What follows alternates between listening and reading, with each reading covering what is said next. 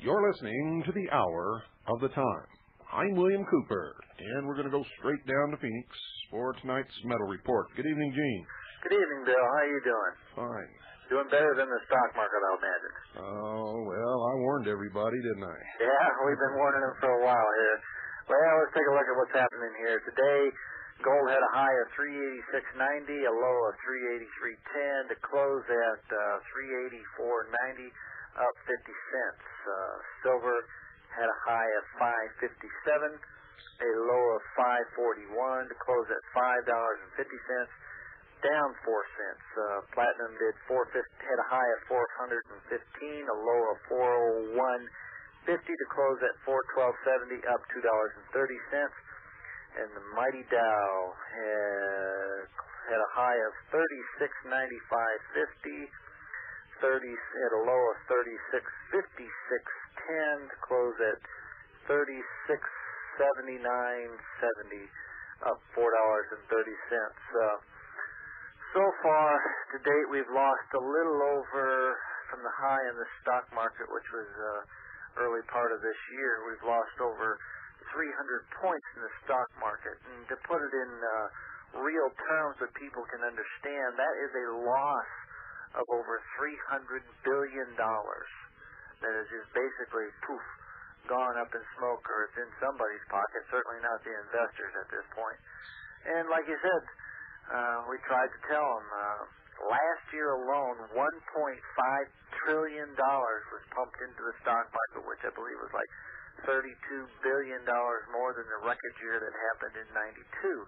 And this is by and large people that had taken money out of their savings accounts, their CDs, and they were literally forced by the Federal Reserve into the stock market, which was highly speculative, highly risky, very overvalued, and then all of a sudden, boom, it dries up, the rug's pulled out from under them, and then billions and billions of dollars are lost. And during this time, gold and silver just held in there very, very steady. It maybe moved up or down 1 or 2% during this major decline that's lost nearly 10% of its value. I guess I wonder which one I would rather have my money in, something that's been fluctuating within 1% or something that's lost over, nearly 10% of its value. Are you asking me? Sure, I'm asking you. Well, you know where I put my money. I put my money into real things that are going to hold value. The stock market is, it's a scam anyway. It's like going to Las Vegas and rolling dice on a crap table. If you're not a large investor with hundreds of millions of dollars behind you, then you're like a fly. Basically legalized gambling. That's right. And you're highly at risk. Folks, we got some information. We have a brand new newsletter just came out this last week. Call to get it. It's free. It's some great information about what's happening in the markets, what's happening in the gold and silver markets, what's happening in the numismatic market and the junk silver and so on and so forth. We'd be more than happy to get it out to you. But don't become just an information junkie. Do something with this information. Put it to good use. Do something constructive with it, and do something that ultimately, down the road, you're going to be able to survive with. When it comes time to it, I guess you got to ask yourself, if I take all those stock certificates into the grocery store, if I take some junk silver or gold into the grocery store, which one is that guy going to take, and which one am I going to be able to feed my family with and survive with? I guess the answer becomes real simple when we bring it down to basic terms. And let us help you out. Give us a call, 1-800-279-8255. That's again 1-800-289-2646. Give us a call. We'll get some information out to you, and let's get you educated, and let's get you started in protecting your families. Thank you, Gene. Thank you, Bill. Have a good evening. We'll see you next week. All right, sir. Okay, folks, you heard it. Call now, 1-800-289-2646. That's 1-800-289-2646. Mention my name. Get all the newsletters and free literature that you're entitled to as a listener to the Hour of the Time. And while you're at it, thank them for sponsoring this program. You know, some people just don't understand. They don't get the message. I've been getting a lot of calls from convicted felons lately, taking me to task because I told them, or I told the world, that they should not allow convicted felons in their militia units. And that is absolutely correct, and I stand by it. Folks, we have to get the public on our sides. The public must be able to look at the militia units and not be afraid of them. They must understand that the militia is there to protect the Constitution and the Bill of Rights. If they see a bunch of convicted felons, no matter how innocent they claim they were, no matter how innocent the crimes they claim they were convicted were, it doesn't matter. It's the public perception that counts. One fellow called me up and objected, and when I stuck to my guns and told him that that's exactly what I believe, and that's exactly what I'm going to put out to the world, and that's exactly what I'm going to recommend to militia units when they contact me, he began to call me back and proved that I am correct when I say that. Because he turned in to what he was, a convicted felon. Began making threats. Began making a complete ass out of himself. And is probably, no doubt, going to continue. But remember, folks, when you do that, if you do that, we tape all those calls, and they're always turned over to the local sheriff, and one copy is always sent to the Federal Bureau of Investigation.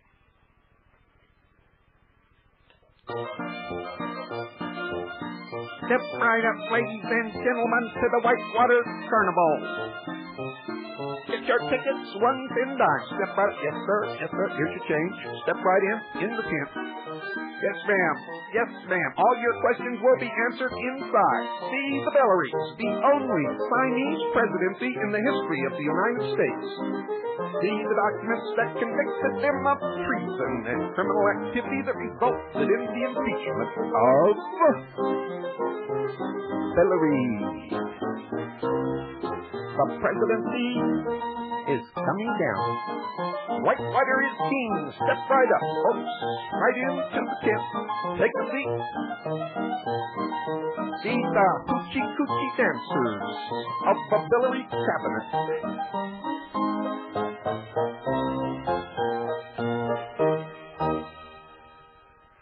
Folks, tonight's program comes to you from a report by Nick Guarino from information collected by CAGI members, from my research, and from the research of many other people. Bill Clinton is the greatest criminal ever to occupy the White House. Nixon's crimes were those of a truant schoolboy compared to what Clinton has pulled off. Right now, Bill Clinton is being investigated for possible criminal bank fraud, for possible election fraud, and for obstruction of justice, for events surrounding the possible murder of his own Deputy White House Counsel, Vincent Foster. Clinton has also been served with a subpoena requesting his documents in a criminal matter other than Whitewater connections. A special grand jury has now been convened in Little Rock, Arkansas for a criminal indictment of Bill Clinton and a number of his cronies for Whitewater, the looting of Madison Guarantee Savings and Loan, and illegal small business administrative loans. Federal Judge Stephen Reasoner said that a compelling case for the need for a special grand jury was presented to him, and this is the first time in American history any president has ever faced a grand jury.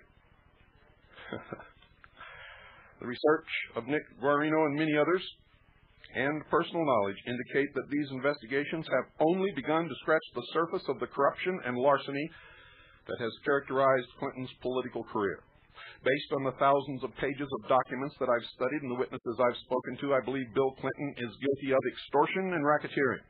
It's common knowledge among businessmen in Arkansas that politics in their state is based upon a system of shakedowns. Some examples.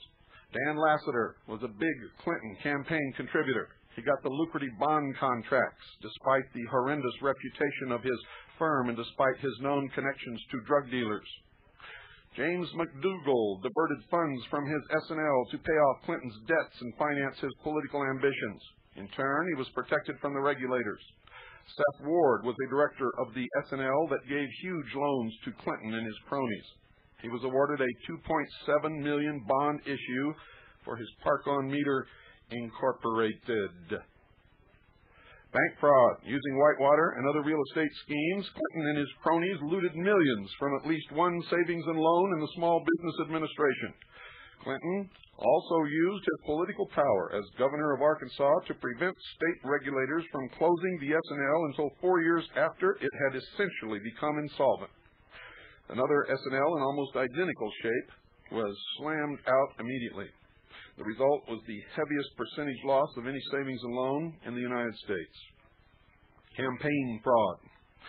Documents that Nick Guarino and others have seen indicate that Clinton has lied about his campaign donations, lied about diversions of funds of his campaign accounts from SBA loans taken out by his cronies and never repaid.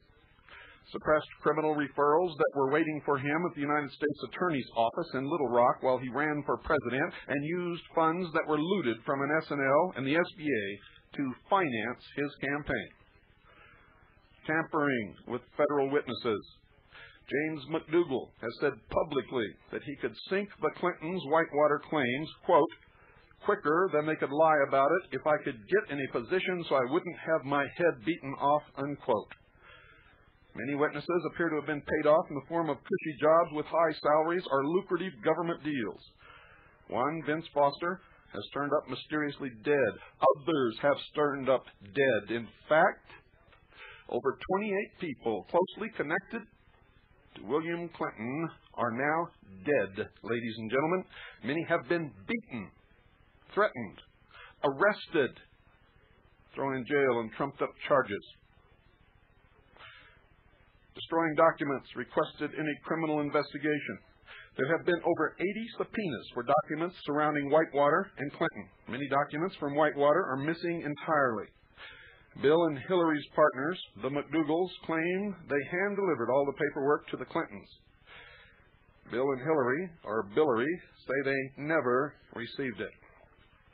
Checks are gone, disappeared. Deeds are gone, disappeared. Loan payments, their sources and their recipients have been obscured.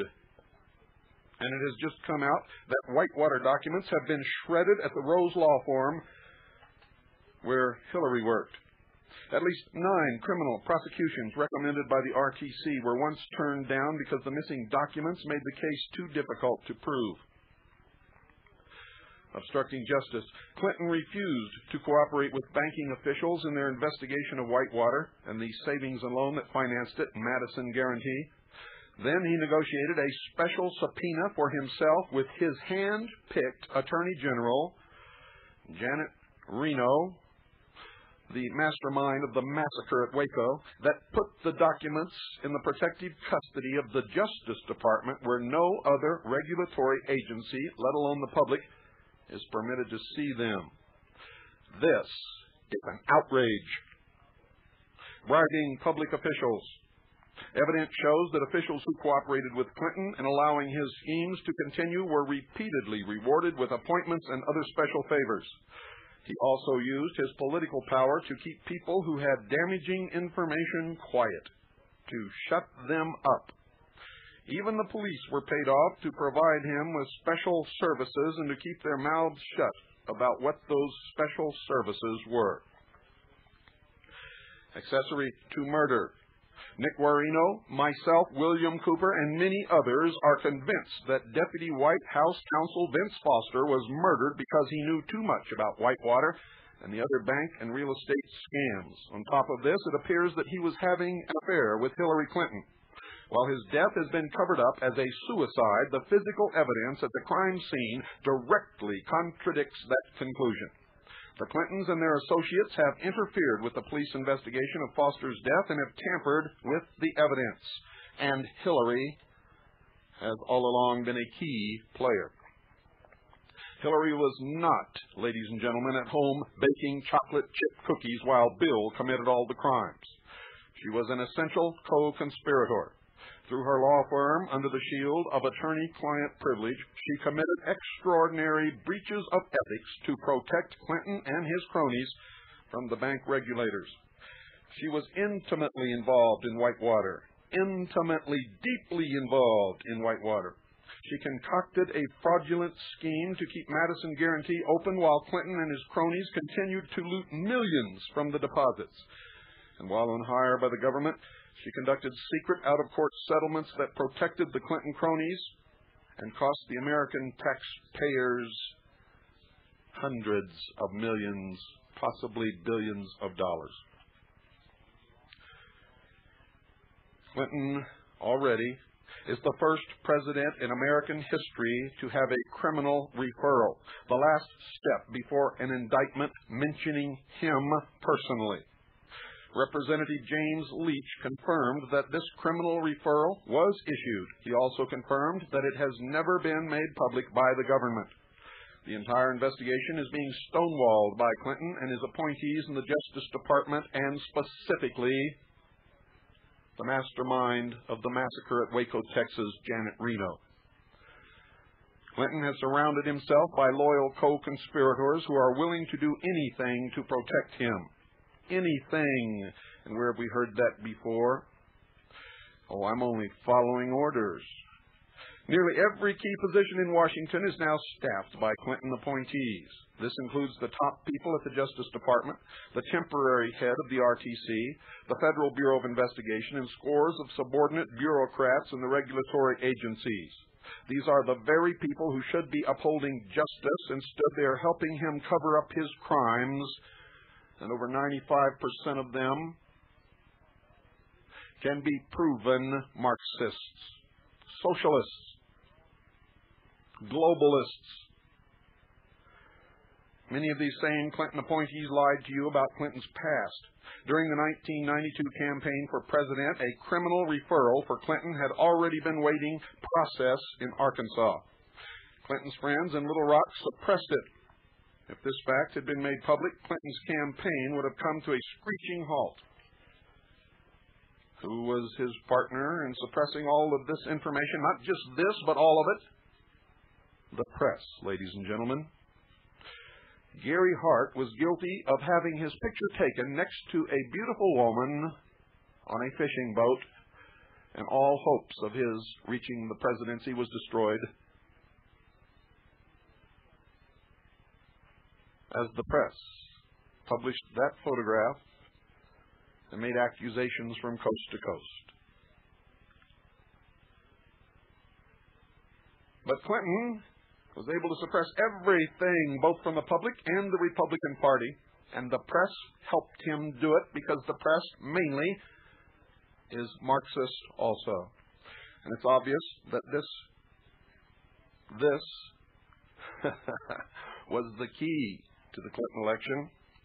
Of course, with a little help of Pat Buchanan, H. Ross Perot, and the fact that George Bush didn't even run, after the Bilderberg Group in 1991 determined that William Clinton would be the next president of the United States. Now Clinton's spin doctors are trying to hide the facts about Whitewater from you. They are lying to you about the bankrupt savings and loan that Clinton and his cronies looted mercilessly to line their own pockets and further their political aims. They are lying to you about the Small Business Administration, which was defrauded for millions by Clinton and his cronies. As governor of Arkansas, Clinton created a tightly spun web of corruption. It is so complex, your mind will boggle at the connections. And over the next 2 nights, I will explain to you how it worked. Clinton regularly flew in the private plane of an influence peddler under investigation for drug dealing. He was later convicted for distributing cocaine.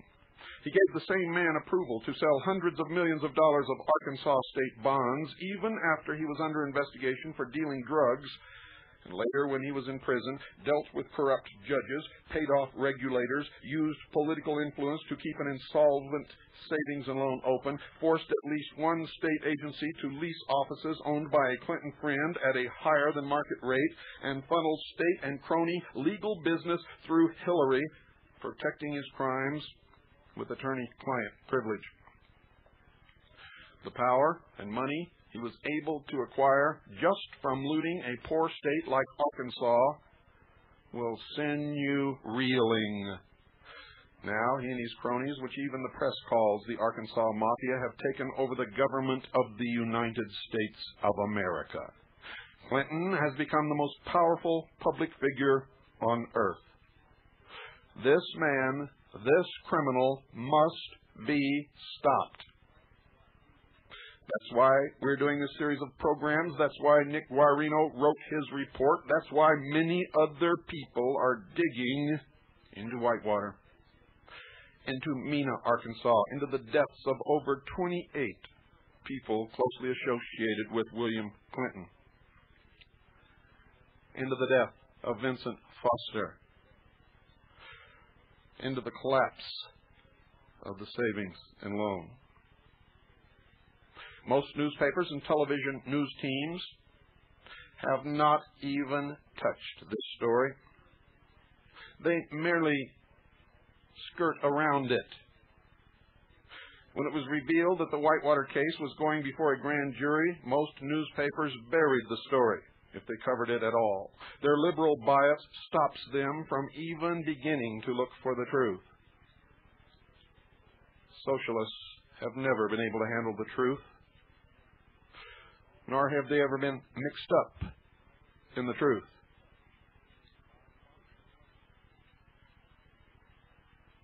Nick Guarino spent the better part of 20 years in Arkansas. He ran a multi-million-dollar business there, and he knows how business is done there. He played in the securities and brokerage businesses. He had millions of dollars invested in Arkansas banks and savings and loans. He invested heavily in Arkansas real estate, and he knew Bill Clinton, and he knew that Bill Clinton was corrupt. He also knew that Bill and Hillary would say, when they discovered what he has released to the public, that he is an ex-convict fresh out of Leavenworth, and that's true. He was convicted of a white-collar crime, 1 count of mail fraud and 1 count of wire fraud. He claims that he was innocent, and he claims that he was railroaded, but folks, that is irrelevant. The more important point is that Nick Guarino knows what happened in Arkansas. He was incarcerated in Fort Leavenworth, Kansas, with others who were involved and who knew what happened in Arkansas. He has thousands of documents from various sources, including news media such as the Washington Times, New York Times, Washington Post, and other leading publications. Bill and Hillary will no doubt smear Nick Guarino and try to discredit him, but they will never sue him. You see, in a court of law, he can depose them and subpoena documents that they want no one to see. He knows where the skeletons are. He was locked up with people who had inside knowledge of Clinton's corruption. Some of them were top players in savings and loan real estate scams of the 1980s. And in a legal battle, if necessary, Nick Guarino can open up the Clintons like a can of worms.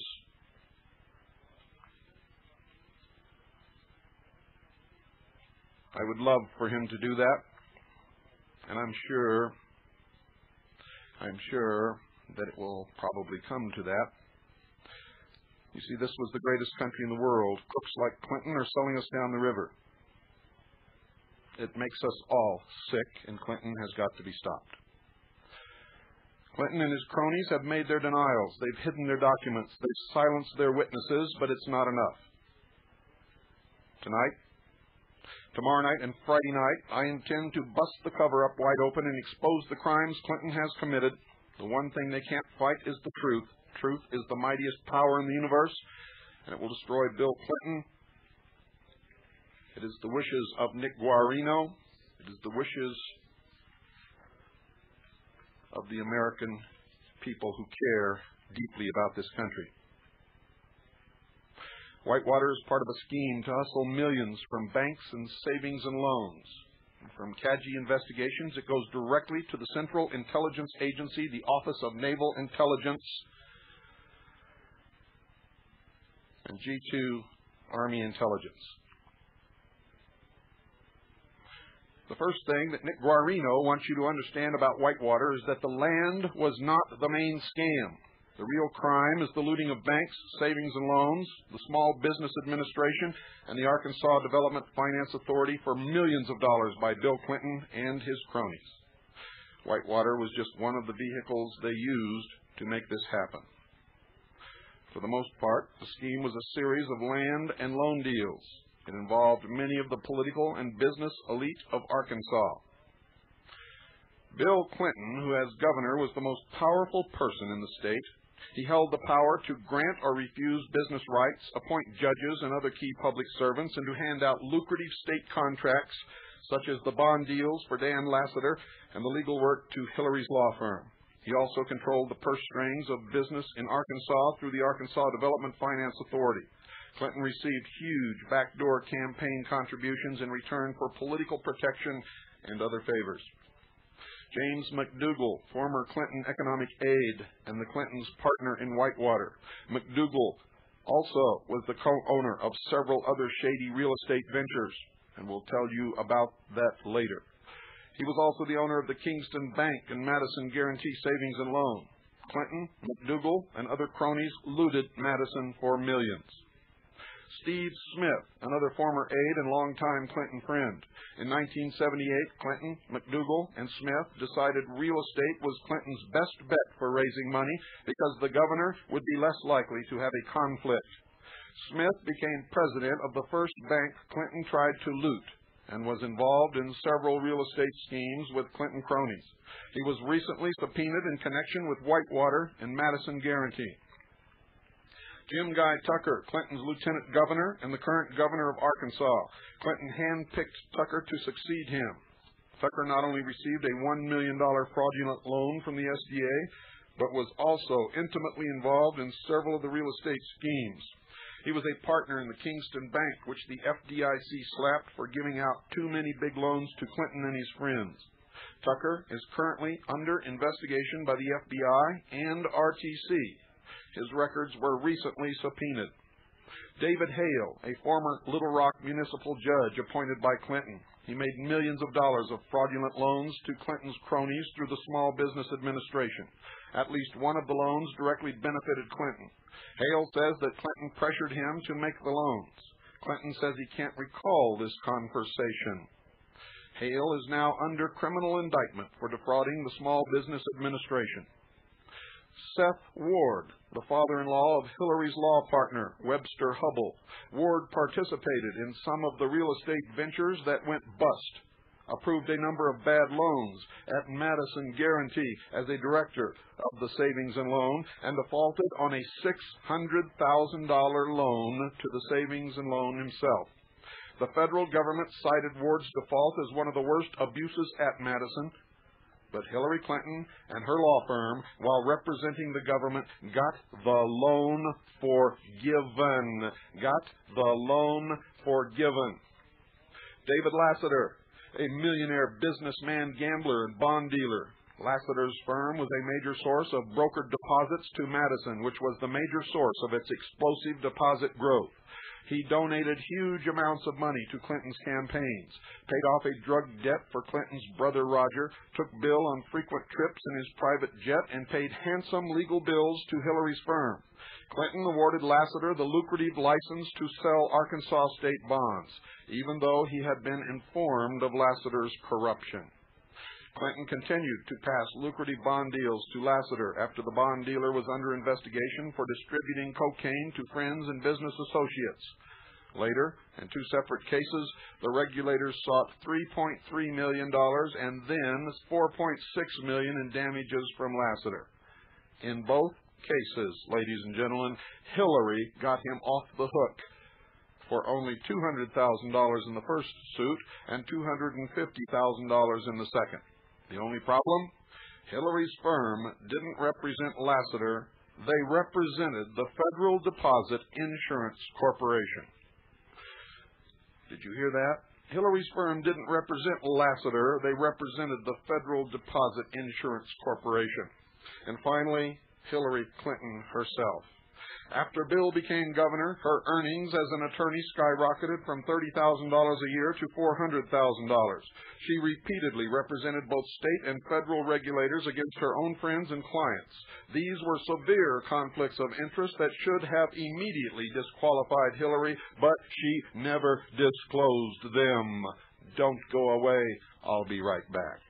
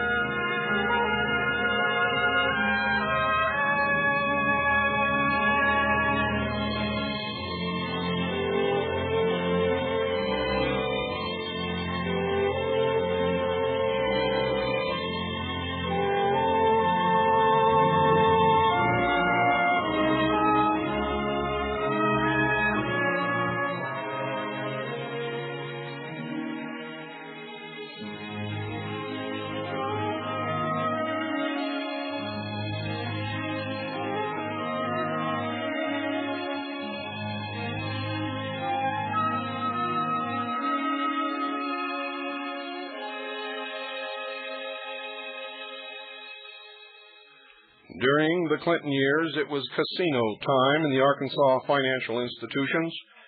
Anything went. The worst abuses took place at the savings and loans because they were more unregulated than banks, and not just in Arkansas. It was part of a well-planned destruction of the economy of the United States of America. First, hitting the unregulated savings and loans, and next is the unregulated banks. This drew unscrupulous business people looking for quick money. It also made savings and loans the favorite raiding place for politicians. The politicians granted the state charters. They appointed the few regulators who did oversee the S&Ls, and it's no accident so many politicians have turned to savings and loans for financing. The mess they created may end up costing us over $1 trillion. Whitewater was the first venture of this type by Bill Clinton. It is an early blueprint of a series of real estate ventures developed by Clinton cronies. They all involved huge loans from savings and loans and banks owned by Clinton's pals. On paper, all of them supposedly lost money. You'll soon see that the only people who lost money were the taxpayers.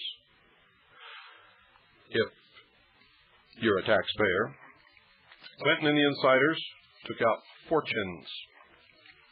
The way deals like this work, folks, is simple. First, you locate a piece of property. Let's say it's 100 acres worth $75,000.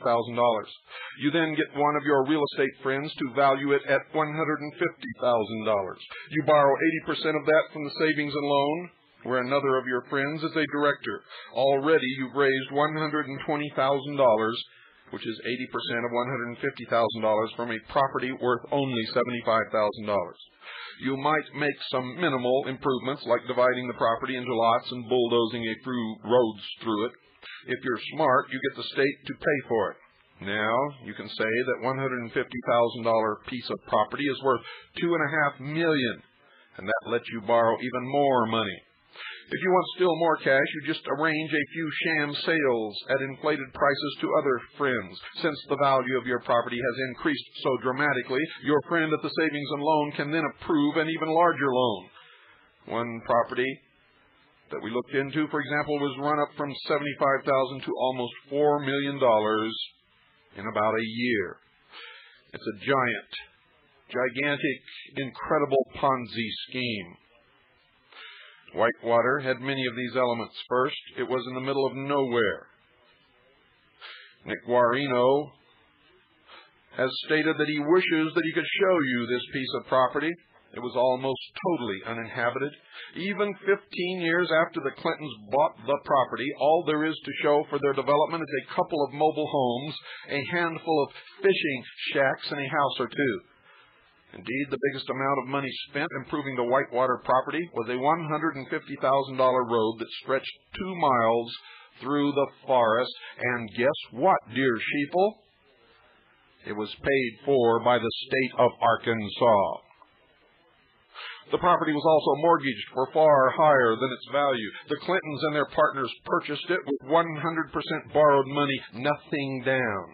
At times, lots were sold and resold without recording deeds, irregardless of the fact that they had been sold before.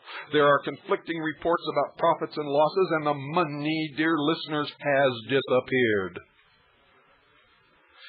2 other ventures Clinton cronies were involved in, Campo Bello and Castle Grande, worked even better than Whitewater, and you don't hear anything about these. They were purchased for a few $100,000, but the loans against them ran into the millions. And remember, I've already told you, the crux of the matter is not the real estate. You ain't heard nothing yet. These, Campobello and Castle Grande, were purchased for a few $100,000, but the loans against them ran into the tens of millions. And Bill and Hillary Clinton have stated, quote, "We don't know anything about Whitewater," unquote. And P.T. Barnum said, and I quote, "There's a sucker born every minute," unquote. Bill and Hillary claim they were passive investors in Whitewater. They would have you believe they were innocent dupes in a series of unfortunate schemes perpetrated on them by unscrupulous cads. Nick Guarino and the Hour of the Time intend to demonstrate to you that the exact opposite is true. Number one, it was Bill Clinton himself who masterminded the schemes in connection with the intelligence community with its roots in the Central Intelligence Agency. Number two, Hillary, through her legal connections, was a key player in much of the fraud. And three, the Clintons and their friends benefited to the tune of millions of dollars.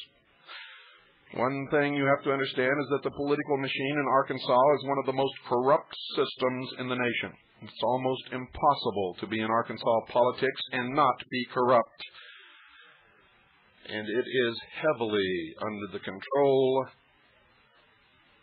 of the Scottish Rite of Freemasonry of the Southern jurisdiction.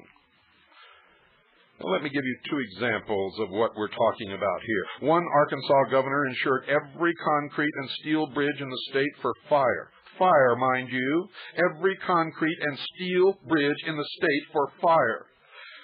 Now, who, dear listeners, do you think owned the insurance company? Another governor, up on fraud charges, fired the judge. He replaced him with the town drunk who promptly dismissed the grand jury that was about to hand down an indictment. Hallelujah, Arkansas. That's just politics as usual in Arkansas. Bill was just following in the footsteps of his illustrious predecessors. But you see, he had an extra incentive. The job of governor of Arkansas pays a dispiriting $35,000 a year. Clinton was not independently wealthy. He was a small-town boy with huge political ambitions. He was picked by the power structure. His mentor was the man who wrote Tragedy and Hope. He was sent to England, to Oxford, under a Rhodes Scholarship, to learn how to lead the sheeple into the New World Order, into one world government.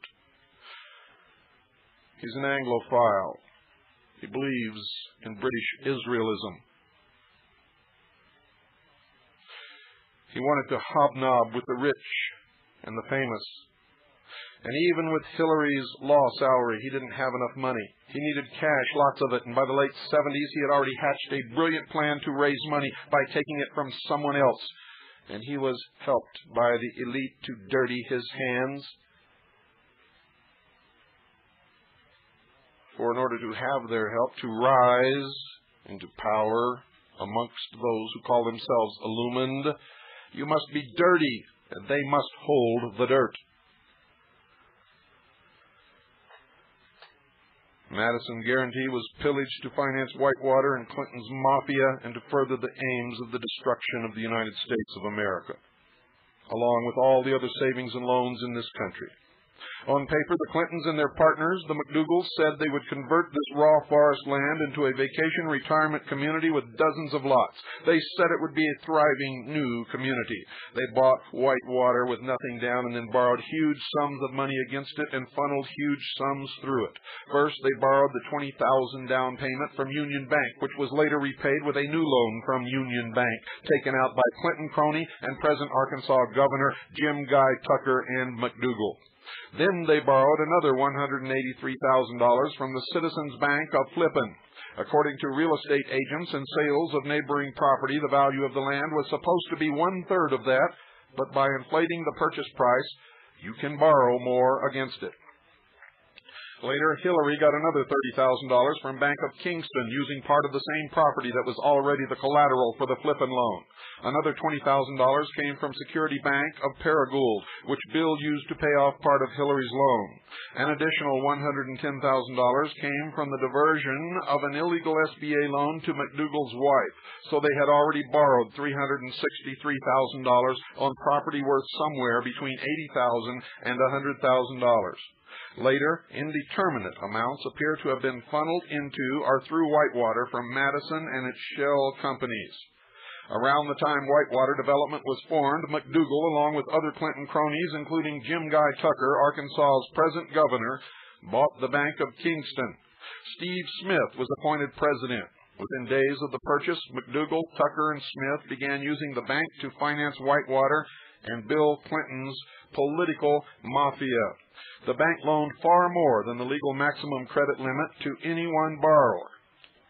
All the loans were going to prominent out-of-towners, political big shots who did not live in or around Kingston. Huge loans were going to Clinton cronies, including executives at major corporations like Walmart and Tyson Foods. Both Walmart and Tyson were large Clinton campaign contributors and recipients of juicy political favors.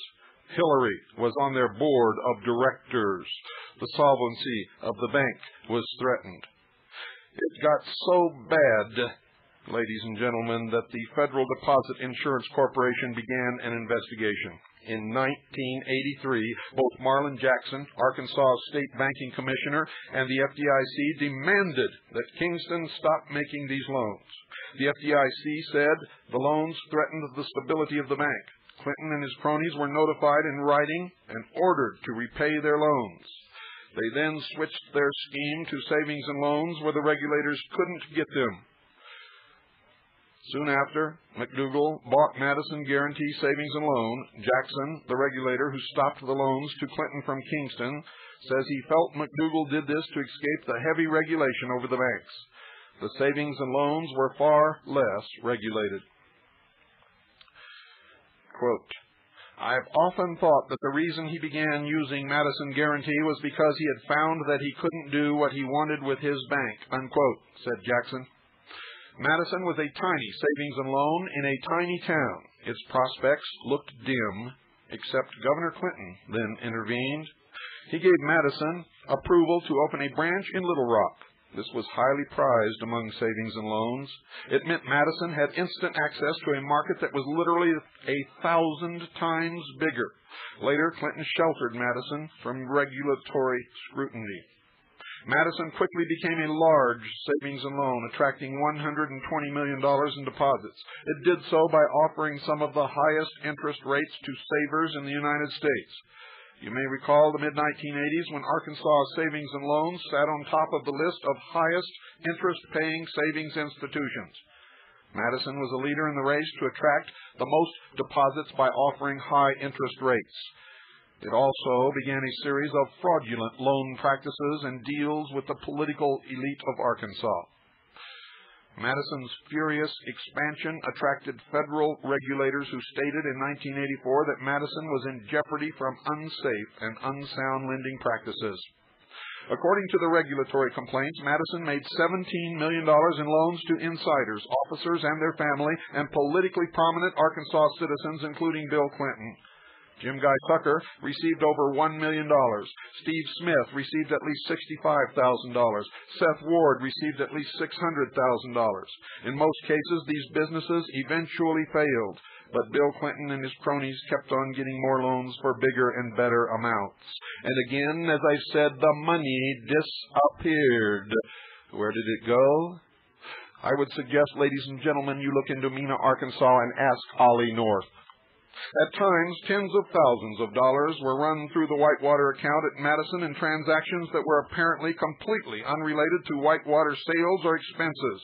Furthermore, huge overdrafts were mysteriously covered with deposits from various Madison subsidiaries and other McDougal corporations. Drug money. They used shell corporations to bury the transactions. The way they were able to do this was by using shell corporations, companies whose only purpose was to funnel funds out of the bank and into their pockets.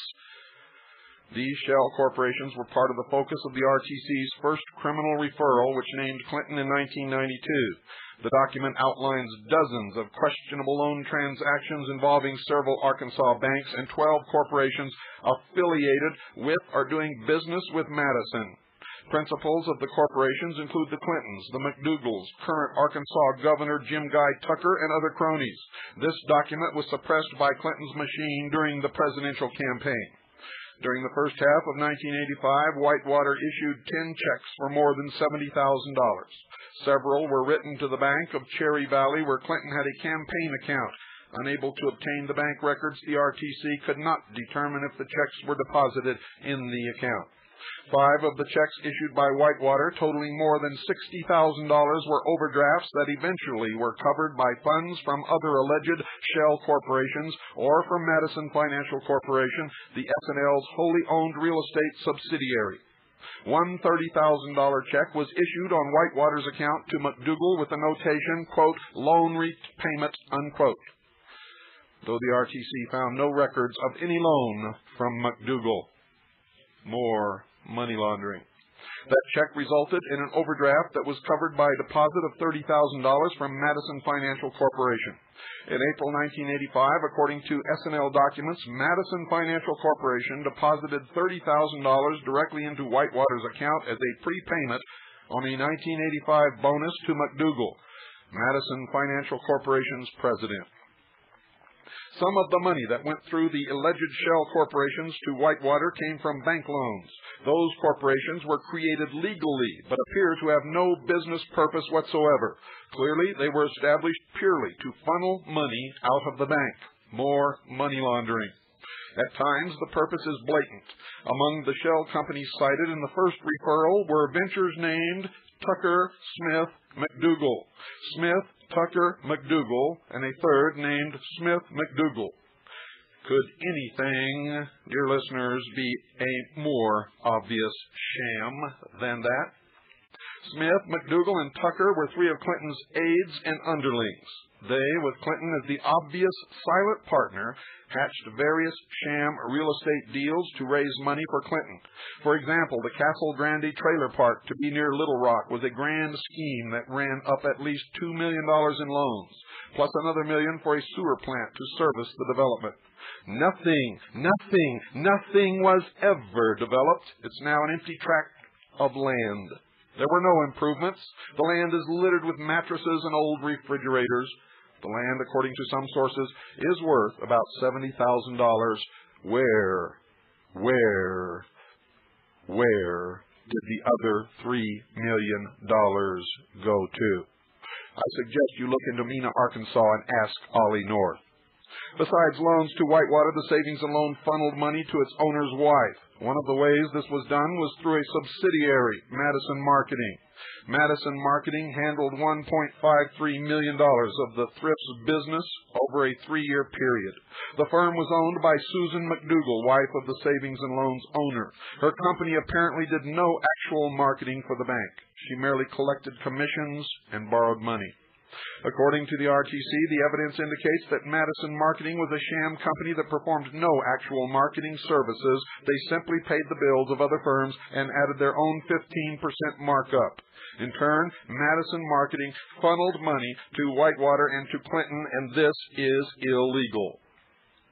Madison funds were used to pay Clinton's past campaign debts. Madison employees were urged to donate money to Clinton. The S&L's officers told them the savings and loan would pay them back. Of course, it is illegal for savings and loan funds to be used in this manner. We will probably never know how much Clinton made from this. It had the potential to quickly reach tens of thousands of dollars and maybe millions. One thing that's known for sure, ladies and gentlemen, is that in 1985, at Clinton's request, Jim McDougal hosted a cocktail party at Madison headquarters to help Clinton pay off a $50,000 campaign debt. About $30,000 was raised. At least one of the listed donors denies ever writing a check. The donor was a 24-year-old college student. He supposedly gave $3,000. It later turned out that his father had signed the check, not he, and that it came from his father. Who was the father, ladies and gentlemen? A politician named Charles Peacock. Peacock at first told reporters he knew nothing about the check. Later, he admitted he had signed it in his son's name and told them simply, quote, "I'm a politician, and as a politician I have the prerogative to lie whenever I want," unquote. Most of the records of these donations have disappeared. What few documents remain have convinced federal investigators that at least some of the money may have come directly from Madison. Many of the donations were in the form of Madison cashier checks, usually written in the name of an individual in his account. 3 months before McDougal helped Clinton cover his debt, Clinton had appointed a new state regulator in charge of savings and loans. The appointee, handpicked by McDougal, turns out to have been a Little Rock lawyer who had previously represented McDougal's savings and loan. Bank investigators are also trying to find out what happened to an undisclosed amount of money that went directly from Madison to Whitewater.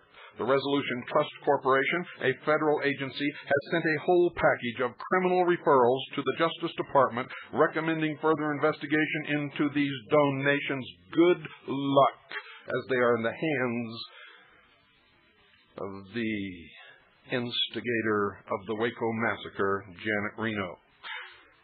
So far, no one has been able to piece together just how much Bill Clinton and his friends benefited from the diversion of funds from Madison and Whitewater. The transactions are muddled, and what documents haven't been destroyed are being withheld from the public, many of them by Janet Reno, the brains behind the murder of the congregation of Branch Davidian in Waco, Texas. But we know Madison failed in 1989 with a shortfall of $47 to $68 million.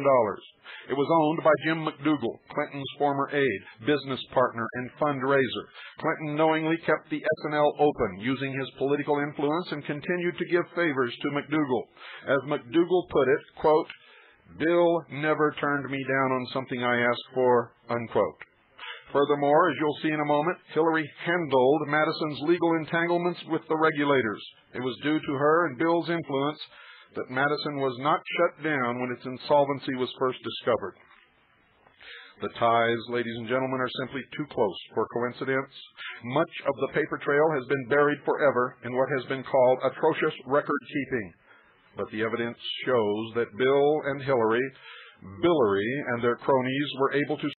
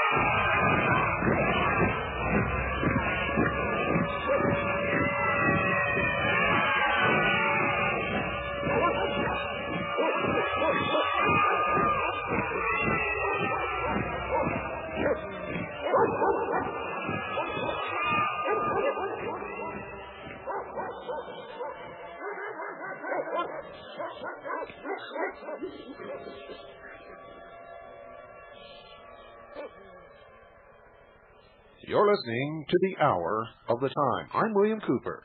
You're listening to The Hour of the Time, and I'm Pooh. Thank you, baby. Well, folks, that was an entertaining Radio Freemasonry episode there. But unfortunately for them, our Cadgy man in New Orleans kicked their butt. And when he started asking the right questions, pursuing the correct line, they were reduced to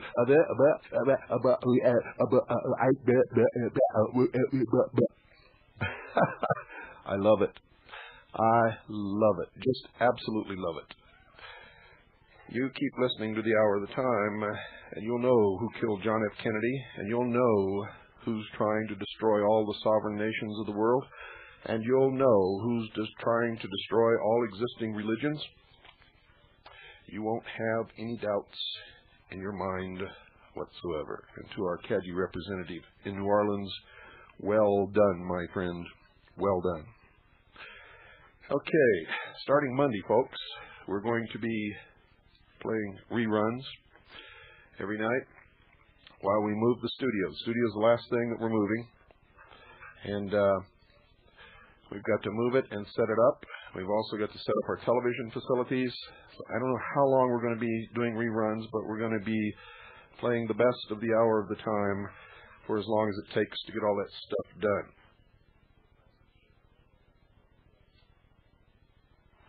So, be patient, folks, and while we're doing that, we're going to keep the seeds open. People are really taking advantage of that seed offer. Remember, it's $48 for listeners, $40 for Cadgy members, and we're going to make something else available here. We're going to take the pantry unit. It's a 3-month supply for one person, or 1.5 months for 2 people. 3 months supply for one person, or 1.5 months for 2 people. Dehydrated, nitrogen-packed in enameled cans. It's 4 cases, 87 pounds shipping weight. And we're going to make that $300 for listeners, $290 for Cadgy members. The retail price is $380, folks. So that's $300 for listeners, $290 for Cadgy members. The retail price is $380. We'll keep the seeds open, and we'll also make available the emergency unit, 1 month supply for one person. 1 month supply for one person. It's 5 cases. It weighs 38 pounds. The retail price is $213.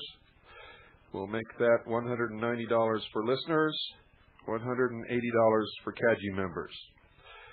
Remember, these offers will be open the whole time that we're doing the reruns. I'll repeat it again tomorrow night. After that, it will not be repeated because it's not on the tapes that we're going to be playing, so write it down now, folks. And don't forget it. I'll try to repeat it later in the program, but not right now. Just remember, folks, all this stuff about the CIA, the Mafia, the Mossad, these are just smoke screens for the real people. Castro didn't do it. No, sir. It's the interlocking secret societies known collectively as the Illuminati that murdered John Fitzgerald Kennedy. All the symbolism is there. All the links are there. All the stone penises are there. Everything is there that you need to know.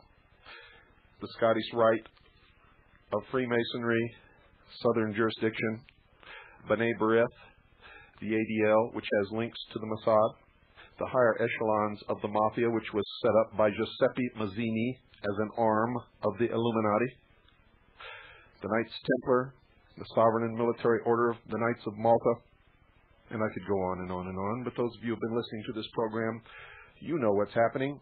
You know who's bringing it about, and you know what's going to come of it.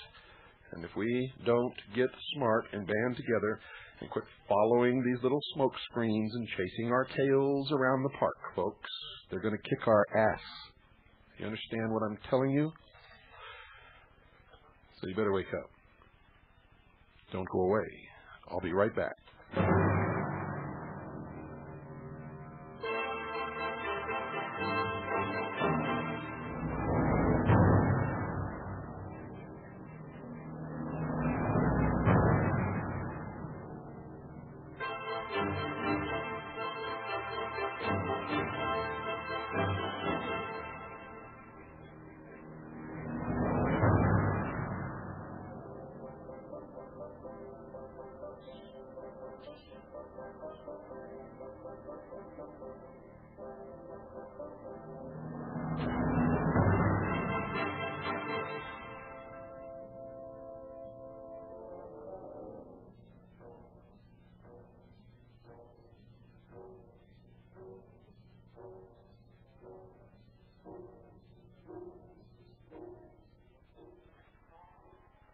Was Rhodes Scholar Clinton or country bumpkin McDougal the mastermind of Whitewater?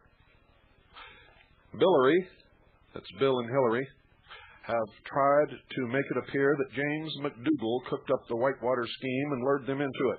They claim they were passive investors. Come on, folks. Come on, Billary. You guys can do much better than that. If you just put your minds to it, can't you? McDougal is a country bumpkin with average brains and little education, a perfect patsy, and so far he fits the bill just right. Falls right into his niche, doesn't he? He's now broke and failing health and living on $750 a month in a broken down apartment. Trying to tell me that this is the man who scammed hundreds of millions of dollars and he has nothing? Bill Clinton is a Rhodes Scholar, a graduate with honors from Georgetown University and a member of the Mensa Society. He's a multi-millionaire who has risen to the most powerful position in the world with the power elite of British Israelism and the Eastern establishment behind him. Doesn't look like it, does it? But they are. See, if they weren't, he wouldn't be where he is today. He's famous, ladies and gentlemen, for his deal-making, which means promising anything he has to get his bills passed. So who do you think scammed who? And if you really think that Bill Clinton is the mastermind, you'd better think again. No king has ever really been the king. The Whitewater hustle came from the power behind William Clinton. William Clinton is the patsy, folks. The scheme was so blatant it's almost difficult to believe, which makes me point to the fact that this was intended to dirty William Clinton so much that he could bring down the presidency and turn the American people against constitutional government.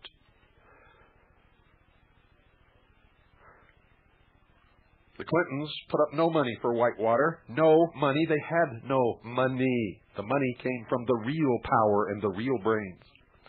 They invested next to nothing, and even that was borrowed. Their losses are zero, folks. Forget the $68,900 loss they claim. We'll show you a bit later it's entirely a fabrication. And they're telling us McDougal, who used to be a Clinton aide, just gave them a 50% deal in a lucrative land investment for nothing. Just a little favor for a friend? Bullshit. Clinton put up no money, no time, no expertise, not a single contribution. That's not the real world, folks. In a legitimate project, you never take anyone on for free and give them 50% of their business. You put them in because they give you some benefit, or they buy it. But this was not a legitimate project, you see. The whole point of Whitewater and Clinton's and his cronies' other land loan deals was to milk the depositors and taxpayers of millions of dollars, all the while showing a loss or minimal income to the IRS and the public, and to dirty Bill Clinton for what was to come later. The Clintons and their partners, the McDougals, operated Madison Guarantee as their personal piggy bank. They looted depositors' money to pay off Bill Clinton's personal campaign debts and to raise money for his campaign to become president of the United States. After stealing as much money as they could, Clinton and his partners watched as Whitewater went broke. It was the typical Florida swamp deal of the 30s. Nope. it was worse. And don't forget, folks, it didn't just happen here. It happened to savings and loans all across the United States as part of a very careful plan of milking money from the sheeple to finance drugs for arms to bring down this nation and other nations. The Clintons claim they lost $68,900 on Whitewater. If their former partner, James McDougal, and their real estate agent, Chris Wade, are to be believed, they didn't lose a penny. As McDougal put it, I put money into it. Money was owed me. I don't remember them putting anything in. Quote, I could sink it quicker than they could lie about it if I could get in a position so I wouldn't have my head beaten off, unquote, said McDougal. Quote, and Bill knows that, unquote. Why wasn't this so-called loss ever recorded on Bill and Hillary's income tax return? Bill says it was just an oversight. Well, that's very interesting. Coming from a man who took a $2 deduction for his used underwear donated to the Salvation Army. Hash marks and all. Hillary Clinton certainly didn't forget to take a $5,133 deduction for interest on a Whitewater loan she didn't even pay. What's more, the Clintons did list a $1,000 capital gain on their taxes for Whitewater. So what happened to this $68,000 they supposedly lost? Why wasn't that on there? Because they knew that that would ring bells. Between 1978 and 1982, Whitewater generated sales of almost $300,000. Where did all that money go, dear sheeple? Even their real estate agent, Chris Wade, can't understand the $68,900 loss. Wade says, quote, I don't see where they could have lost money, unquote. He also said that Whitewater appeared to generate enough income from land sales to cover its expenses and that he regularly deposited money from lot payments into Whitewater's account. Hidden profits, laundered money, disappearing cash, fraud and deceit appear to permeate every event in the Whitewater Clinton saga, and in fact, Clinton's whole life. Consider an early sale of a Whitewater lot in 1980. The property in question was their prime lot, 28 acres overlooking the White River. The Clintons and the McDougals supposedly paid $882.61 per acre for this property, 3 times what it was worth, according to one real estate expert, which works out to $24,713.08. But when they sold the lot to real estate agent Chris Wade in 1980, they recorded a $2,000 price for the entire 28 acres on the tax stamps. Wade says he paid $32,000 for the property. He resold it to a Texas couple for about $43,000. By the Clintons' reckoning, the net on the transaction works out to a $22,713.08 loss. But if Wade is telling the truth, and the numbers certainly seem to bear him out more than Billary, the Clintons made a $7,280 profit. Where did that money go? A few years later, Wade was involved in another unusual transaction with the Clintons and McDougals. He wanted to buy Whitewater's 24 remaining lots, but he did not have cash. Quote, I had an airplane and no money, and they had the lots, unquote, Wade said. He ended up giving the plane to McDougal and assuming $35,000 of Whitewater's $100,000 debt. McDougal sold the plane to Seth Ward, who turned around and sold it back to one of McDougal's shell companies, which in turn borrowed the money from Madison, and McDougal pocketed the proceeds. Billary, let me see if we've got this right. Let me see. Let me just sort of check this out here. Let's talk about this and see how it sounds.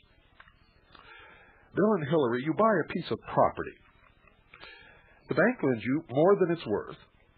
You claim you sold off all the best lots for 10 cents on the dollar and the worst lots for 35 cents on the dollar, while your real estate agent is saying you had $300,000 in sales Of course, you don't keep track of any of the transactions.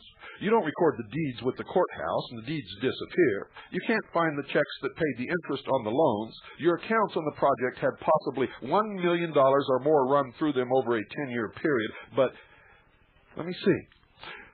Oh, that's right. You say the money's gone, and you don't have it. How is this possible? No, folks, the numbers don't add up. It doesn't make any sense. That money went somewhere, and Bill, Hillary, and their cronies, and others, unnamed, were the beneficiaries. If you could follow the money, a lot of it you could follow directly to the Drugs for Guns operation run by Ollie North and others, and to the Central Intelligence Agency. Hillary was a key player in Bill's schemes. Hillary Clinton claims she has no knowledge of the savings and loans in McDougal's handling of Whitewater. You're going to love this part, folks. But McDougal says it was always Hillary he contacted to discuss the development. And there are allegations that she had power of attorney, quote, to manage and conduct all matters, unquote, related to Whitewater. She was personally retained by the Savings and Loan as their attorney, represented them before state regulators, and she was on a $2,000 a month retainer to Madison. But she says she has no knowledge of the savings and loans in McDougal's handling of Whitewater. And Santa Claus is coming back tomorrow. Hillary was a senior partner in the biggest, most prestigious law firm in Arkansas. She got the job when Bill became governor, and from that time on, Clinton funneled huge amounts of state legal work through her firm. For example, her firm got much of the lucrative legal work for the issuance of state bonds that benefited many of their clients. They got the legal work from Madison. They represented the regulators, even against some of their own clients, and they handled the legal work for Lassiter's Bond Company, all unethical, all illegal, all criminal, all, in fact, felonies. If you wanted to do business with the state of Arkansas, it was no longer necessary to make payoffs with $100 bills and paper bags. You just went and retained Hillary Clinton. The money you paid the Clintons to do a government deal was no longer an illegal payoff, but a legal bill. Even better, it's protected under attorney-client privilege, and you can't get better than that. The benefits of retaining Hillary were often ends to the most lucrative government deals, such as the Arkansas Development Bond issues. Over the decade Bill was governor, Hillary became a multi-millionaire. And it's no wonder. Little partner in a law firm. And how did Hillary and Bill keep regulators from closing an insolvent savings and loan? Well, let's look at that, folks.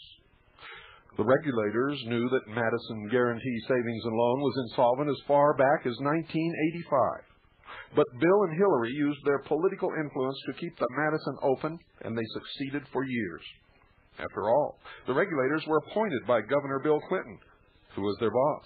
They did the right thing to keep their jobs. They backed off. What some people won't do for a piddly-ass little job that don't pay anything, they'll sell their whole country down the drain. All their neighbors and friends, people who invested, had their savings in there. But these regulators didn't care. They wanted to keep their little old stinking job. Probably got paid $20,000 a year, which ain't chump change in this day and age, folks. I hope that doesn't insult too many of you, but it's true. It's absolutely true. I never could figure out why people consent to be the slave of somebody else working for chump change when they have the same brain as everybody else who uses their brain. Who's the boss? Who create companies, who employ other people.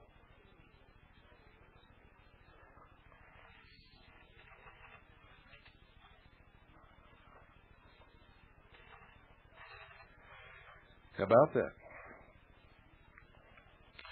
A 1986 audit by the Federal Home Loan Bank Board, FHLBB, portrays Madison as financially reckless, rife with conflicts and on the brink of collapse. As they put it, folks, quote, the problems discussed in this report conflicts of interest, high-risk land developments, poor asset quality, rapid growth, inadequate income and net worth, low liquidity, security speculation, excessive compensation, and poor records and controls constitute a significant threat to the continued existence of the institution, unquote. My. Furthermore, regulators noted that at least $17 million had been loaned out to friends and family at McDougal, who, along with Clinton and his cronies, used Madison as their personal piggy bank. Of course, they all deny any participation or knowledge of this now, and all claim that they don't have the money. Meanwhile, Hillary Clinton was claiming to regulators that the savings and loan was solvent, yet she claimed she never knew anything about the savings and loan. But it's on record. She even put together a stock offering, which the state of Arkansas approved, to bring in millions of new suckers' dollars, and this socialist, Marxist twit has you all convinced that she's for the poor person and she's going to elevate your lifestyle and make you all happy participants in the New World Order, the new socialist state. Haven't you caught on yet? Marxists always promise you the moon and steal your underpants. And she's a screaming Marxist. In essence, Hillary was proposing that the people of Arkansas be convinced to use their hard-earned money to shore up an insolvent savings and loan. The woman who claimed she didn't know anything about the savings and loan. The scheme was so outrageous that even Hillary couldn't sneak it by the FHLBB, who killed the deal, and it's on record. 4 years later, the federal government called the plan Hillary tried to push through fraudulent. But do you think that they prosecuted her? No. If this was you or me, where would we be right now? Why, we'd be in cell block C. And Clinton became president of the United States. And then there's the little matter of Madison's $2,000 a month payoff to Hillary. Madison guaranteed that Hillary knew nothing about. Her husband was governor of Arkansas. She worked for the biggest, most prestigious law firm in the state. Oh, we said that, didn't we? Hillary was the ideal conduit for political favors and payoffs. When Bill did a favor for someone, the payback could go to Hillary. When the state needed outside legal representation, the work could go to Hillary's firm, and millions of dollars were funneled through her law firm. Madison Guarantee Savings and Loan is just one example. According to James McDougal, early one morning about 9 years ago, he answered a knock at his office door, and he found a winded and sweating Bill Clinton dressed for a jog on the steps. Clinton was then struggling to retire campaign debts for his gubernatorial run and to make ends meet on his $35,000 salary. The governor expressed concerns about his family's financial condition. He told McDougal things were tight and asked him to send some business to Hillary through her law firm. Quote, I asked Clinton how much he needed, says McDougal, unquote, and Clinton said, quote, about $2,000 a month, unquote. Later that day, McDougal directed an executive at Madison to immediately put Hillary Clinton of the Rose Law Firm on retainer for that amount. Quote, I hired Hillary Clinton because Bill came in whimpering that he needed help, said McDougal. The bank said he had no specific legal work in mind when he hired Hillary, unquote. McDougal said he recalled the event vividly because he was so uncomfortable during the meeting, not over the retainer issue, but because throughout the conference, Clinton sat sweating at McDougal's new leather desk chair, an expensive gift from his wife. Ain't being rich tough, folks? The house that Hillary built. It was Hillary who built the first model home in Whitewater. Although the land was already mortgaged by Whitewater through the Citizens Bank of Flippin, Hillary took out a $30,000 personal loan from the Bank of Kingston, also controlled by McDougal, putting nothing down. McDougal couldn't borrow the money because, being an owner of the bank, it would arouse suspicions among the regulators. Whitewater Development Corporation could not borrow the money itself because its only asset, the land, was pledged as collateral for the current loans. But Hillary, oh yes, Hillary was able to get the loan and pledge it to Whitewater, which then paid the interest and the principal. The banking commissioner in Arkansas has said this loan violated state laws and probably federal laws as well, although Whitewater was paying the loan off, and Hillary had never paid Whitewater for the lot. She built the model home and then sold it at least twice, folks. She sold this thing twice. One source suggests more. Whitewater essentially gave her the property. She paid no taxes on this gift, but she did take the interest payments off on her income tax to the tune of $5,133. The Clintons claimed this was a mistake, but since the statute of limitations is long past, Hillary say they are not required to pay it. And why am I talking about all these taxes that they paid or didn't pay? Simply, folks, they have declared that they are taxpayers, and since they volunteered, they're obligated to pay it. At one point, she appears to have sold the property 2 days before she had bought it back from the last sale. Investigators haven't been able to track the profits on these sales. Oh, no. You see, the records were lost. You try that. The sales were done on unrecorded contracts. Not only were the records lost, but the contracts were unrecorded. The deeds were not recorded with the courthouse, and the deeds have disappeared. So there's no place regulators can go to get a reliable record of the transactions. All we have is the Clintons' word. And try selling that property today. It's a title company's nightmare. Try to get title insurance on something that's been through that kind of a mill. Some pieces of property being sold 2 or 3 or 4 times.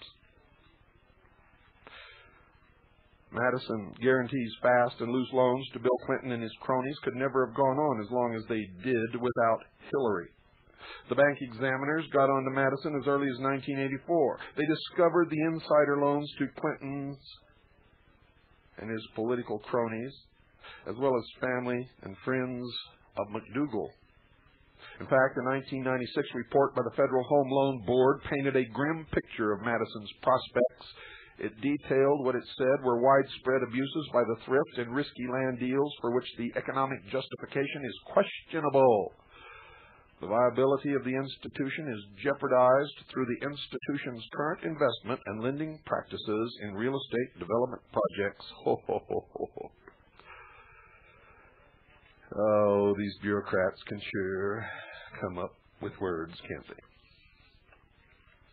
But Bill and Hillary used their political leverage to keep the state regulators away, and it wasn't until 4 years after the first signs of impending collapse that state regulators closed the operation finally. At a loss, dear listeners, to taxpayers of $47 to $68 million, and since everything's missing, that's a guess. Hillary represented Madison through her law firm. It was her firm that presented a rosy picture of the savings and loans prospects to the regulators. She then put together a bailout plan. It was a stock offering to bring in millions of new suckers, dollars, and recapitalize the savings and loan. They were looking for sheeple. Hillary's plan was reviewed by Securities Commissioner Barbara Bassett Schaefer, a Clinton appointee. Mrs. Schaefer had been on the job for 3 months. Before her appointment, she had been an attorney at a firm that represented Madison. She'd even done a small amount of legal work herself for the S&L. McDougal says she was his choice to fill the spot. They were trolling for sheeple, and the sheeple were biting.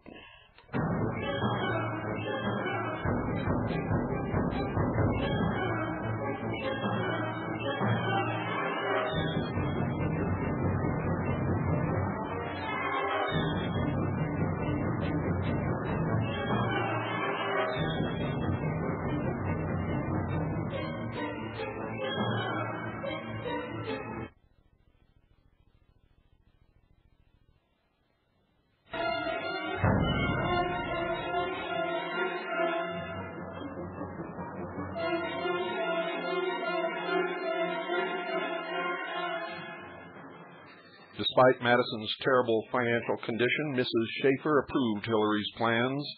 Fortunately, it never went through. Madison could not come up with the capital to get it past the feds. Otherwise, thanks to Hillary, Madison could have lost millions more. It was at this time that Mrs. Clinton apparently also became involved with bank examiner Sarah J. Worsham. Mrs. Worsham had written a devastating report on Madison that could have shut the thrift down. In her January 1984 report to the Federal Home Loan Bank Board, she said Madison had engaged in, quote, unsound lending practices, unquote, and had improperly booked profits. What an understatement. With a report like this, she could have shut Madison down, but she didn't. Oh, no.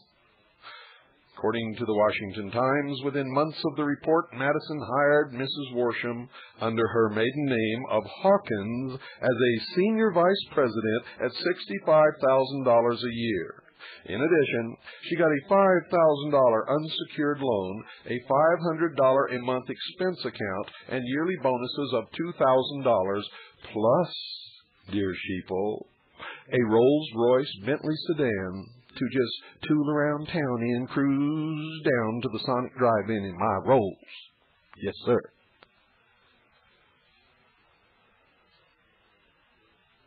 And Bill Clinton says, enough of this Whitewater stuff. It's taking me away from the important business of running the nation. Don't you mean ripping off the nation, Bill? Just like you ripped off Arkansas? Don't you mean destroying the nation, destroying the presidency, destroying the credibility of constitutional government? Don't you mean, Bill, destroying the faith of Americans in constitutional government, in freedom? Isn't that what you really mean, Bill? When regulators finally closed Madison in 1989, the Resolution Trust Corporation, the federal agency responsible for cleaning up the savings and loan scams of the 80s, took over the mess. The RTC sued Frost & Company, the Madison accounting firm, for negligence in conducting its audits.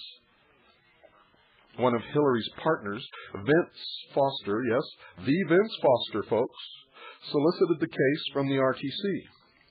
But he failed to disclose Hillary's representation of Madison. He even submitted a letter to the regulators saying the law firm didn't represent thrifts. The law firm didn't represent thrifts. The law firm didn't represent thrifts. And Hillary Clinton says she don't know nothing about no S&Ls.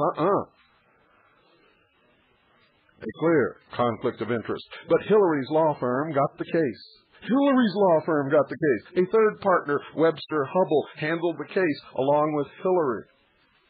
The government sought up to $60 million in its suit.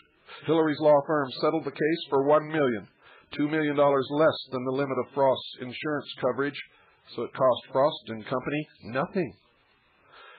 This was after Hillary had been on retainer to Madison for many months. In addition, Hubbell's father-in-law, Seth Ward, was an officer of a Madison real estate subsidiary at the time they agreed to handle the case. Much of this was dug up by Nick. Where am I? Ward was a director of Madison and approved many of the loans to Clinton cronies. He was also the recipient of a $600,000 loan from Madison, which was still owed at the time Madison was closed. The RTC considered his loan one of the worst examples of abuse at the savings and loan, but Hillary personally got the government to forgive it. Hillary got the government to forgive it. Hillary's law firm received $400,000 from the government for handling this case. The government, which was seeking up to $60 million, essentially got nothing. Out of the $1 million settlement, $400,000 went to Hillary's law firm, and a $600,000 loan to Seth Ward was forgiven. Oh, ain't socialism great, folks? Don't you just love it?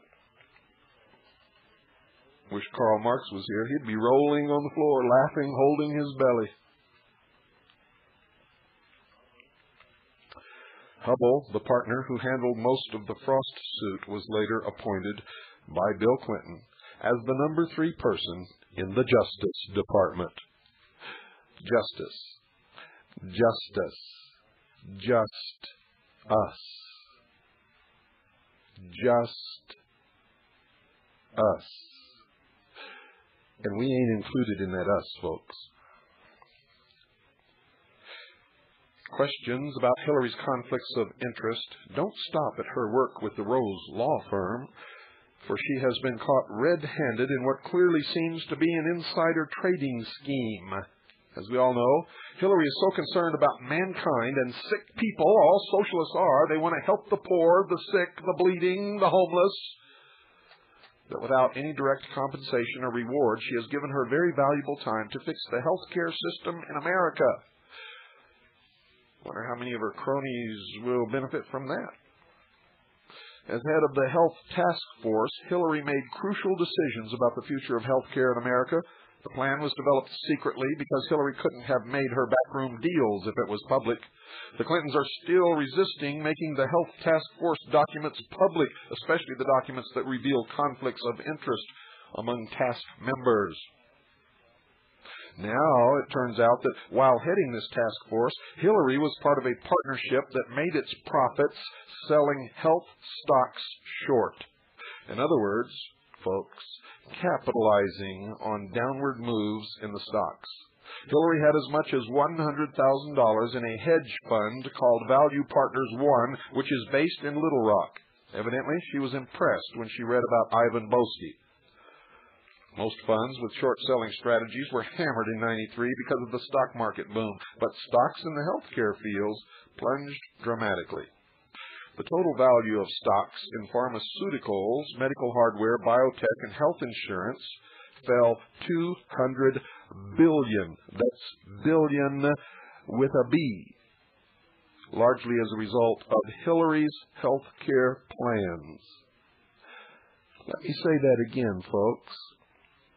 Stock in pharmaceuticals, medical hardware, biotech, health insurance, nursing homes, etc. fell $200 billion, largely as a result of Hillary's health care plans, and she had sold these stocks short. Do you understand what I'm saying? I know many of you probably don't, but some of you do. Hillary's statements about health care directly affected the prices of these stocks on a daily basis. Now, do you really think she didn't know this? She was an attorney with 15 years legal experience. She played the stock market. She knew the impact her statements would have on the market, and there she was investing on the swings her press releases caused, selling health care stock short. Although the press has been careful to talk in terms like conflict of interest, it's a clear case of insider trading. It's a felony. The White House isn't denying Hillary had a conflict of interest. They just say the conflict of interest statutes don't apply to Hillary. Her finances are commingled with bills, and as president, he is exempt from those laws. They don't call him Slick Willie for nothing. The only formal legal opinion on the subject, drafted in the 80s, declared that the conflict laws don't apply to wives of presidents because spouses aren't federal employees. Now, that might seem to get Hillary off the hook, but it doesn't. You see, when she was heading the task force, there was a lawsuit demanding that the meetings be opened to the public. The Federal Advisory Committee Act says such meetings can be closed only if attended by full-time employees of the government. As an employee, she had to be paid. How much was she paid, and where is the evidence? The lawsuit was resolved, determining that Hillary was indeed a full-time government employee, and the public was told that she was a volunteer. So Hillary is not exempt. Her own testimony, she says she was an employee of the government. Therefore, she was in a conflict of interest. But that's not even the main point. Hillary Clinton manipulated share prices and traded on those manipulations. On Wall Street, you'd go to jail for that. On Capitol Hill, it ought to be the same. Madison Guarantee was not the only institution that Hillary and Bill Clinton and his cronies looted. Capital Management Corporation, which issued Small Business Administration loans, was another prime target. David Hale, a municipal judge who was appointed by Bill Clinton, made the loans. According to Hale, Bill Clinton directly pressured him to make SBA loans for $300,000 to Mrs. McDougal, his partner's wife. Clinton also probably pressured Hale to loan $1 million to Guy Tucker, the present governor of Arkansas. And here we go again. One more time on the merry-go-round, folks. These loans were supposed to go to socially disadvantaged businesses. Instead, they went to the multi-millionaire wife of Clinton's business partner and Clinton's lieutenant governor. At least $110,000 of Mrs. McDougal's SBA loan went into Whitewater. Clinton's spokesman, James Lynch, now says that was a private loan from Mrs. McDougal to Whitewater, and that to suggest there was any impropriety is ridiculous. But even Jim McDougal admits the SBA loans to his wife were a scam. David Hale was the official who made these SBA loans. He says they all knew he was submitting fraudulent financial statements. He says Clinton and McDougal told him the loan was made out in Mrs. McDougal's name only because she was a woman and would therefore qualify as a minority. Folks, if women are a minority, what's going to happen to the future of the human race? Where do they get this bullshit from? And they're wheeling it around in wheelbarrows and dropping it out of the sky. Hale says he never even met Mrs. McDougal until she came to sign the papers and pick up the check. Mrs. McDougal, who is now under indictment for cashing $150,000 worth of stolen checks, claims to know nothing of the loan. Women are minorities. No wonder these Aryans are so upset thinking their race is going to become extinct. They can't find any women. They're minorities.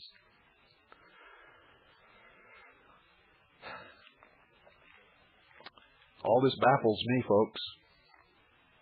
What do I know? I'm just a crazy conspiracy nut. I'm paranoid.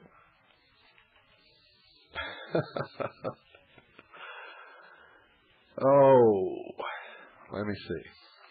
I wish my friend was here, the one that sent me the tapes. This is one of those nights I'd like to go off and sit on a mountain and talk to him. Indeed, Hale says McDougal told him the $300,000 would not be used by the designated borrower, Mrs. McDougal. Instead, he said it would conceal questionable transactions by Madison, including help to the Clintons. Hale says Clinton met twice with him about the loan, once telling him the Clinton name could not be associated with the deal anywhere in this, anywhere at all. He also said all three, McDougal, Clinton, and he, knew Mrs. McDougal did not legally qualify for the SBA loan. 3 months earlier, the McDougals had filed a financial statement showing assets of $3.1 million and net worth of $2.2 million. Quote, I knew what was going on, as we all did, Hale said, but we were friends, and that's just the way business is done in Arkansas, unquote. And guess what, dear sheeple? Of course, the money was never, ever paid back, even though Mrs. McDougal is a millionaire. Hale is now up for criminal prosecution. He says Clinton pressured him to make the fraudulent loans. U.S. Attorney Fletcher Jackson, who oversaw Hale's indictment, refused to conduct an investigation or even listen to Hale about Clinton's involvement.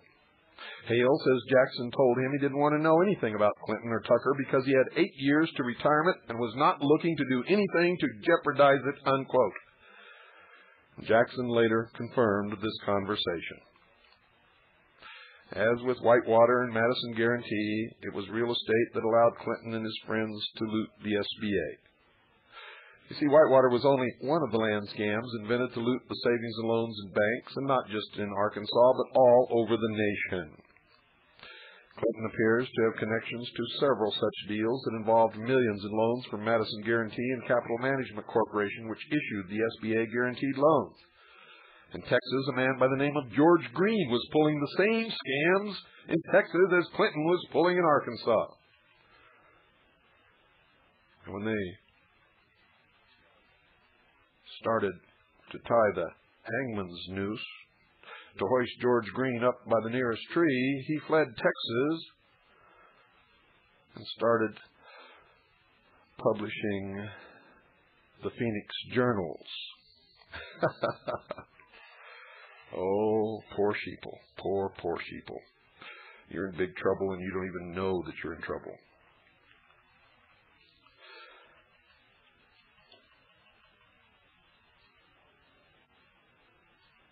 By this time, Bill Clinton's name was no longer appearing on documents, but although his name does not appear on any of the later real estate deals, the owners that are named are the very same good old boys that appear over and over and over in all the Clinton scandals throughout the years.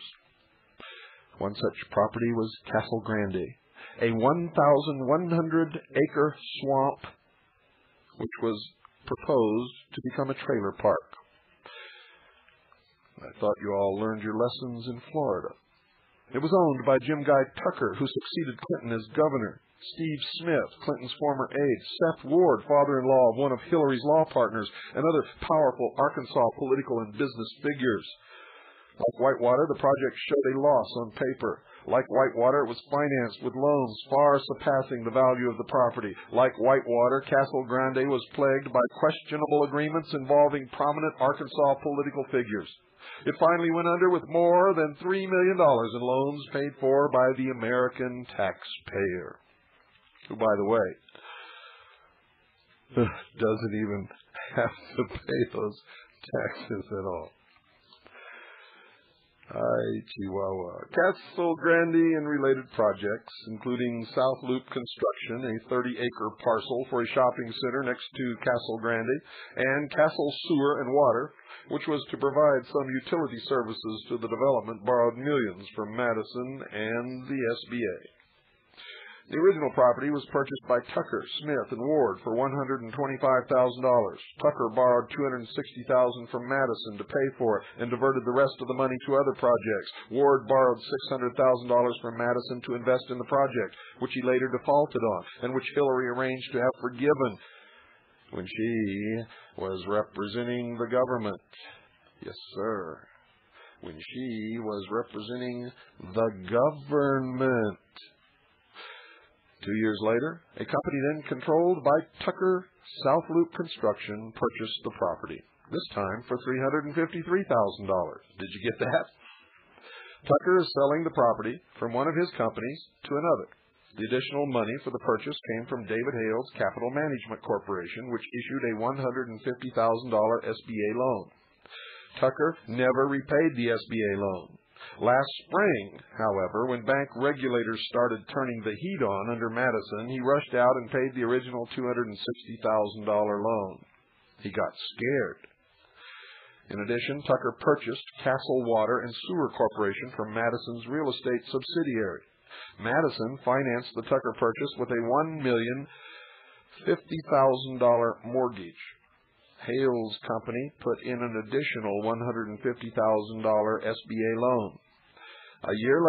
Only 1 year later, Castle Grande stalled with only a few home lots that were ever sold, and there never was any marketing done. One bank examiner called the Castle Grande property, quote, low and swampy, unquote, and said it, quote, could not be developed without considerable cost. There is no evidence that there is a viable market for this land, unquote. Today, the land is littered with old armchairs and carpet. There's nothing to show for the millions looted from Madison and the Small Business Administration. Bank regulators have found a trail of shell corporations, fictitious transactions, exactly like George Green did in Texas and others did in other states across the nation. They're all the same scams, all run from the headquarters of the Central Intelligence Agency in Langley, Virginia. What for? Why, to buy arms, for which to pay for drugs, with which to bring down the United States of America. That's what for.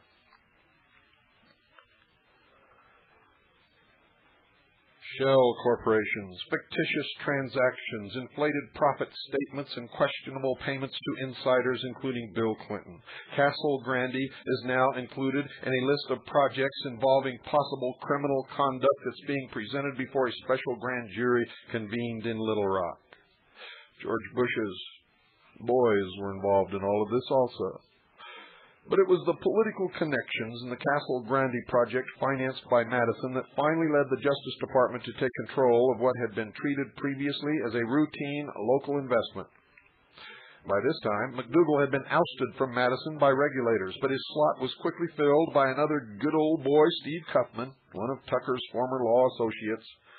And Cuffman promptly forgave half of Tucker's $1,050,000 debt.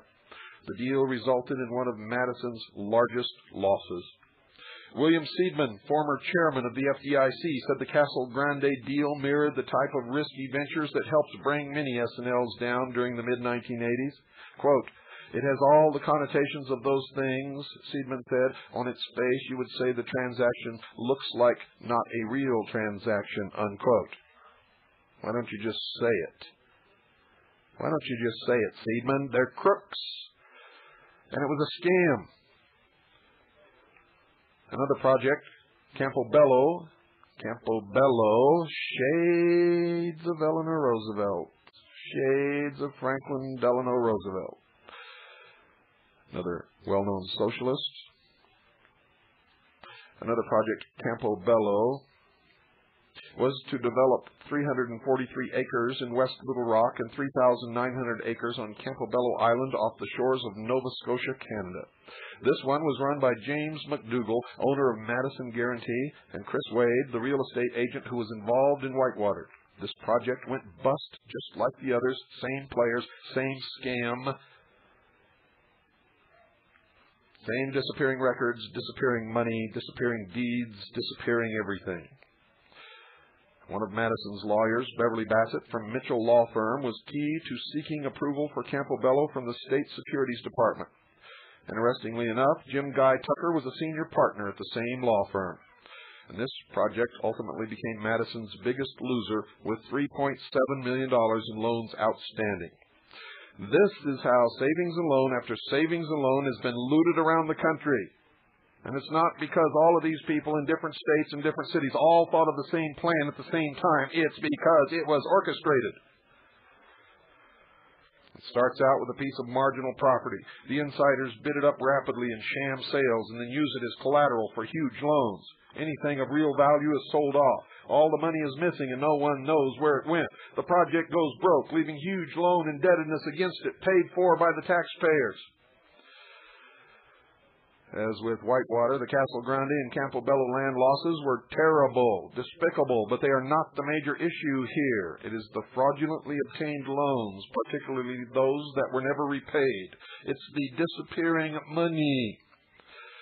Clinton's cronies used these land schemes to make millions